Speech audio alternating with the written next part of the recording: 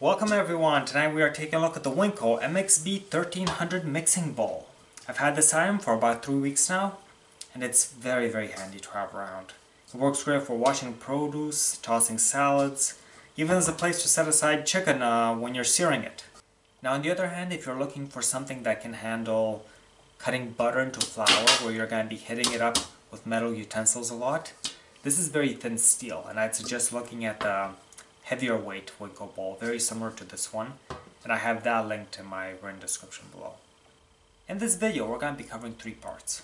First, we're going to go over the specifications. Second, I'm going to do a demo and I'm going to show you something else this item is very good for. Serving popcorn. We're going to make some really good popcorn. And third, I'm going to talk about functionality.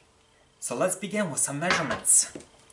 This bowl has a diameter of 14 5/8 of an inch. And the height I already measured beforehand at 3 3/4 of an inch. It's really light at only 289 grams. And now for our demo. We're going to make some delicious popcorn, but there's a couple other things we'll need. So this is an air popper that we're going to use to make our popcorn. And over here we have a mortar and pestle. This is the Thunder Group mortar and pestle set, which is also available on Tiger Chef.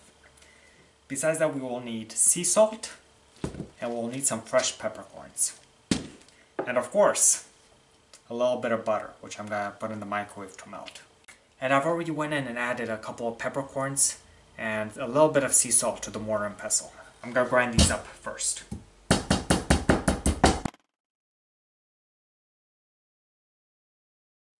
And this should do the trick.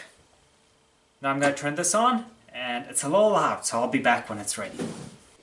The popcorn is done, so now it's time to add our seasonings. We're going to start up by dripping the butter over it, trying to cover as much as we can.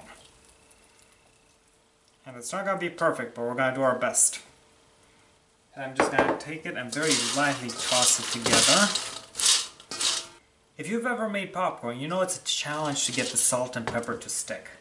So one tip I like to use, this is an olive oil sprayer. I'm just going to gently spray down a little bit, very lightly, with olive oil. And this will help the salt and pepper stick. And then of course, we're going to add our salt and pepper. And this pepper just has this incredible aroma every time I smell it. It makes me hungry. And this bowl, because it's so light, just perfect for serving popcorn. I only made a little bit here, but if you fill it up, that's going to be enough for 2 or 3 people. And I mean, it's great for movie night. Moving on to functionality. So as I mentioned before, my favorite part about this item is just so lightweight.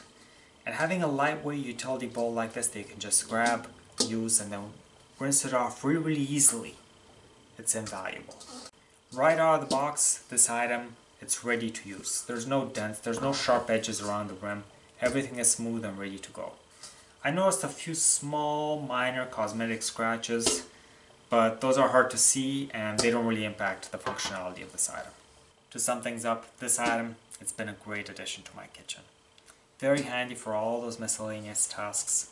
And if you're looking for something, a utility bowl that you can toss a salad in, wash produce in, that's really lightweight, easy to handle, easy to clean, I highly recommend it. I don't think you'll be disappointed. I hope this video was helpful. If you have any questions, please let me know in the comment section and I will get them answered for you.